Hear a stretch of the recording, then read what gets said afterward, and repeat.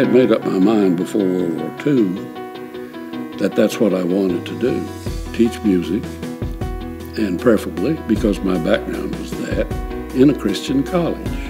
So that's what I did, and that's what I've done. We've had a number of accreditation experiences over the years, and one of my most vivid memories of him as a music professor is that when we wrote our self-study in the late 1980s, we put a paragraph in there that said, "Soon, Dr. Harold Fletcher will be retiring." 10 years later, we wrote another self-study for our accreditation and said, "Well, soon, Dr. Harold Fletcher will stop teaching in the department. We're going to have to make plans for how to cover the courses that he's been teaching for all these years."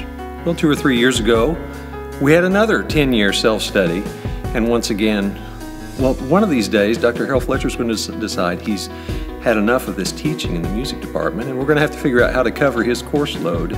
It may be that I will retire before my father does. I have a picture in my office of me, a headshot. And every day I come to class, I look at that just to remind me of how old I am and how long the distance is between my time in life and their time in life. And so if I'm going to continue to do this, I just have to make an effort. He's an energizer bunny of a professor, and truthfully, I think that the process of studying and preparing for classes and continuing to interact with the college students helps keep him feeling young and vibrant.